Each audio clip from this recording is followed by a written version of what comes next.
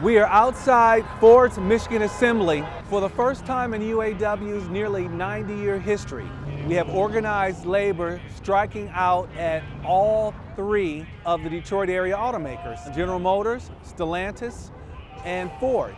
At 11:59, basically midnight Friday, about 4,600 workers at this factory walked off their jobs. They want changes to the cost of living, they want raises. They see Ford's profits and the other profits for Stellantis and General Motors, which are about $20 billion this year, as reason for workers to get more of the buck. They've had a decade of record profits. When they're profitable, it's all theirs. They want to keep it all. We want a fair agreement. We want fair economic and social justice for our members. That's what this is all about. This is like history, so I'm proud to be here, as long as it takes for us to get a fair contract.